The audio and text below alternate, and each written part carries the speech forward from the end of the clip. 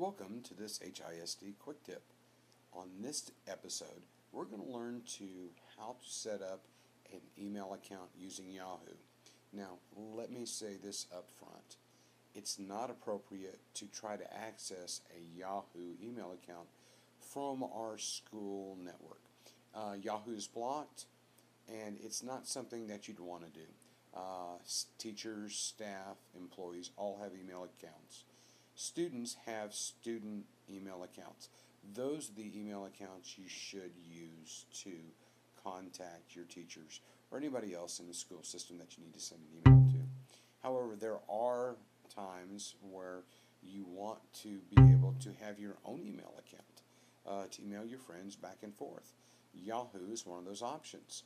So what I did to start off with was I came up and I did a search, a Google search, and I typed in Yahoo Mail. And once I typed in Yahoo Mail, this is a Google search that we came up with. Now you'll see we have Yahoo Mail, the best web-based email.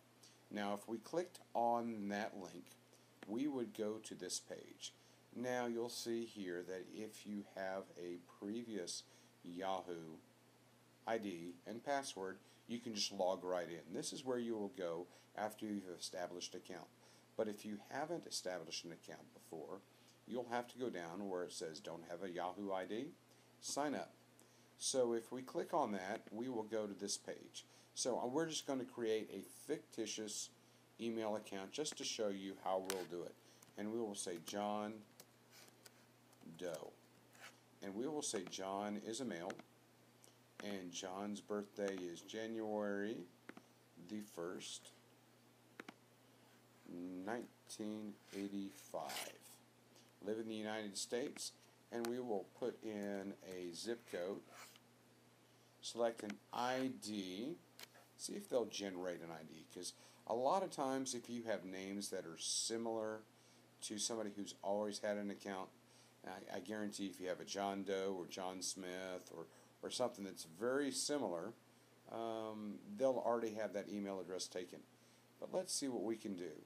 Let's see if we can go John Doe 1985 1985, and that will be at yahoo.com.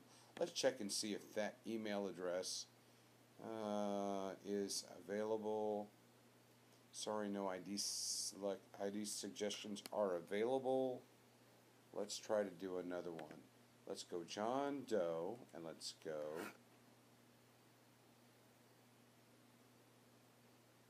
let's try underscore 1985.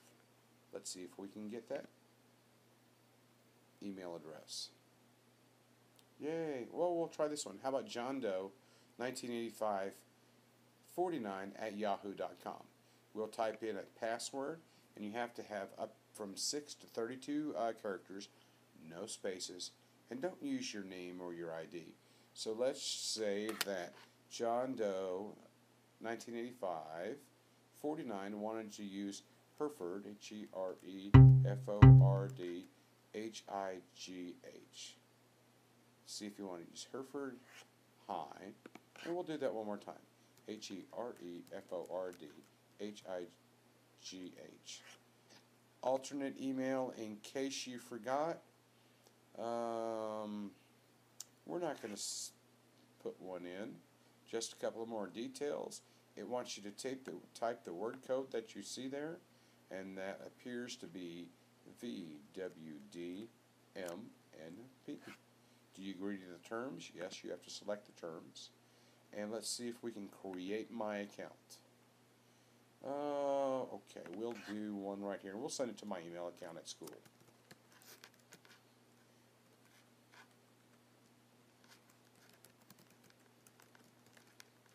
And security question, what was the name of your first school? What's your favorite pastime? And my favorite pastime is grandchildren.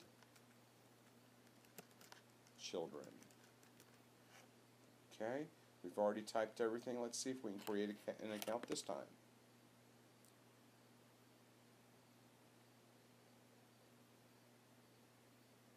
Oops, what did we make a mistake? This ID is not available. Let's see if we add the 49 there. Check for that. There we go. Now I think we have everything selected properly.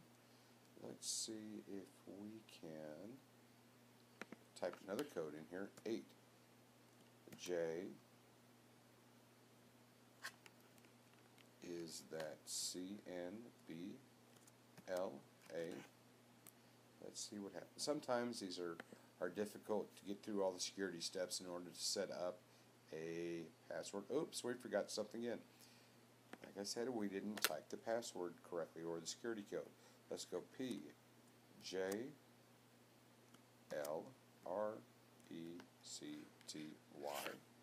See if that one works. Create an account.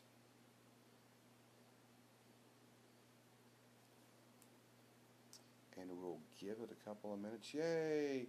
We just got an email account. So our email is going to be John Doe at John Doe _ 198549 at yahoo.com. And one thing that I want to do, I'm going to close out a couple of screens here.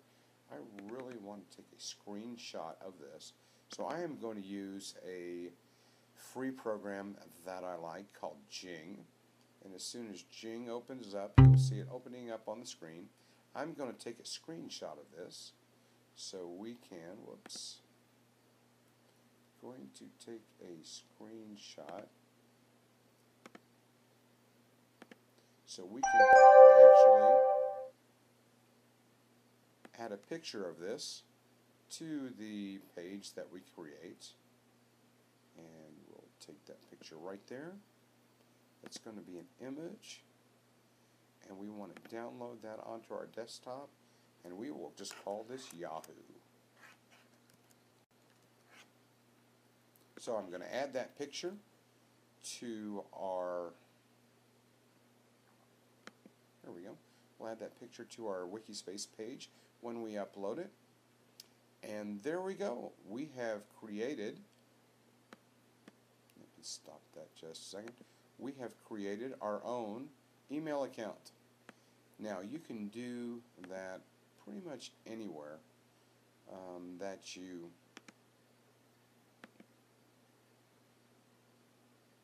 anywhere that offers a free email service. Yahoo is one, Gmail is one, AOL, I still think you can get AOL, a free email account. So that's how you create an email account outside of school. Now, I hope this HISD quick tip has been helpful, and if so, try your email account out and even send me an email. I'd love to hear from you, especially if you have an idea for a new HISD quick tip. So until next time, have a wonderful day.